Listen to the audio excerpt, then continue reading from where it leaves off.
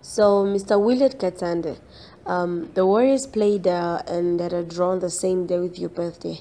How does this make you feel? Yeah, I mean, we played a draw against Algeria, the the most ranked team in Africa. Yeah, I think we played very well. It's just that we conceded in critical phase during the dying minutes of the game. We should have defended a bit better. I think we're gonna go back to the drawing board to rectify one or two mistakes.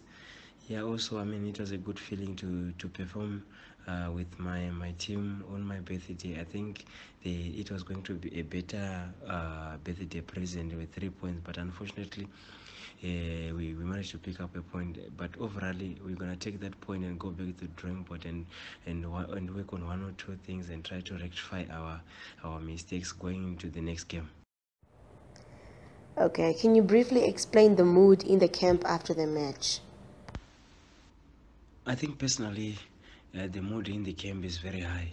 The guys are looking relaxed. The guys are eager to keep on pushing.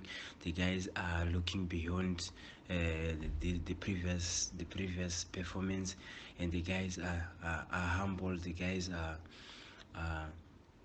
are happy at the moment in the camp, and we interact and we talk, we debrief our previous match, and we rectify our mistakes, and I think everyone is responding very well to what the coach wants us to do. So I mean overall what I can say is we are relaxed, and we are looking forward to the next encounter. Okay, thank you so much, Mr. Captain. I wish you all the best in your next assignment with Senegal.